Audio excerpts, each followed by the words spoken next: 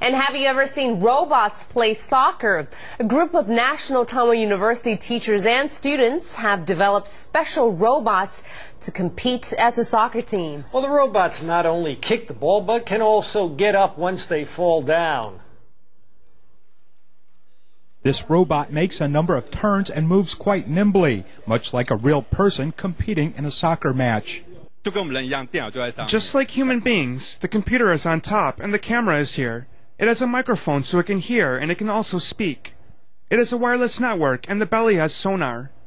When a robot is very close, its radar tells it that there are other robots nearby and it should move slower. The foot also has a sensor so that it knows when a ball has been kicked. The robot moves easily, and when it falls over and all four limbs are in the air, it is able to get up again. Inside there is an IMU sensor to measure angles, allowing it to get up when it is on its stomach or lying on its side. When playing with other robot teammates, it can identify where the others are, and they can all assist in playing the game. Many universities, both in Taiwan and abroad, have robot soccer teams. In fact, a team from National Taiwan University not only qualified for the 2011 Robot Soccer World Cup, but also took third place, earning glory for Taiwan.